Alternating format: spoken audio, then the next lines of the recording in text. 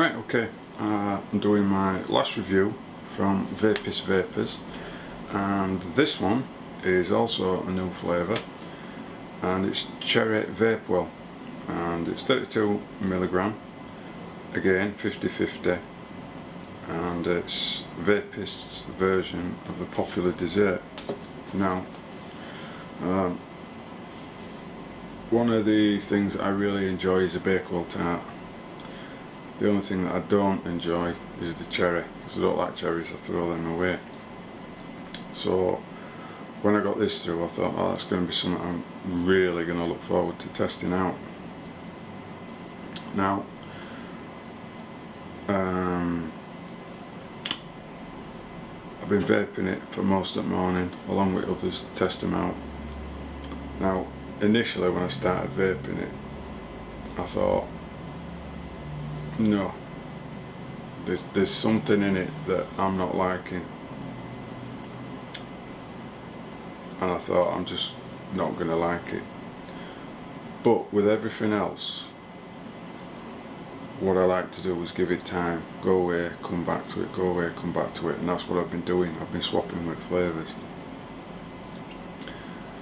and initially I wasn't happy, but the more I've vaped it and the more I've come back to it, the more the Bakewell has come in,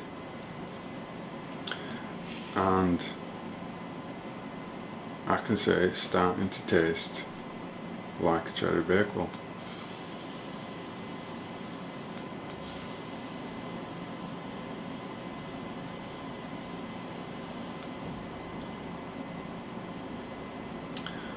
Vapor's alright, there's no problem there with vapor. I don't know whether it's just today or what, but I'm not really getting throat aches as such. 32mg should be really hitting me back at throat, but it's not. But as I say, I'm not sure whether it is, you know, even as a smoker, some days you feel a hit, some days you don't. And today, I don't know whether it's just one of those days or not, but I'm not really getting throat hits. But I'm not as bothered because, you know, it's about, well, no, it is about throat hit as well, but flavours and everything, that's the main thing. And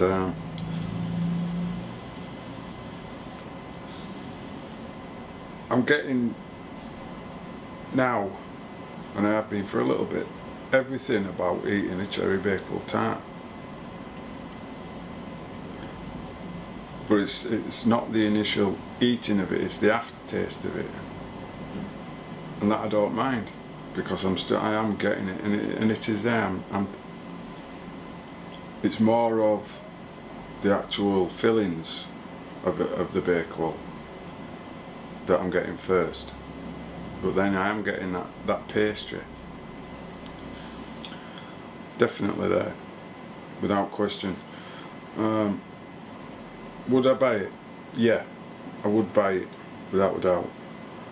Could I vape it all day? No, I couldn't, to be honest with you. But nor could I eat cherry Bakewells all day. I just couldn't do that. It is lovely, there's no doubt about that.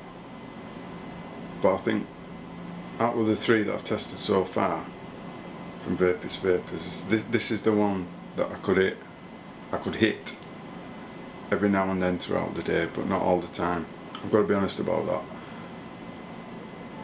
But for something just to have a change for a couple of hours, and then maybe go back to your regular vape, then maybe come back to it later on, without question. And if you love or you enjoy cherry Bakewells, then yeah, this will be for you. But I think if I was to try and vape it all day, I'd end up kind of getting the feeling of eating Bakewells all day, and I'd get sick of it.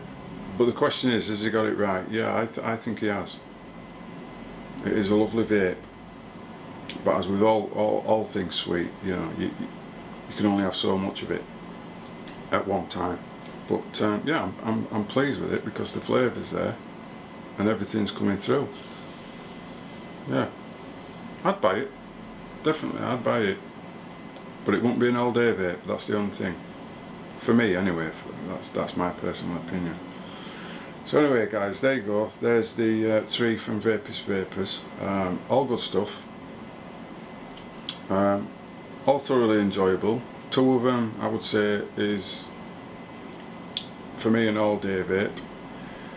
The apple and custard and the cinder deja vu. This one, very nice, but maybe not an all day vape.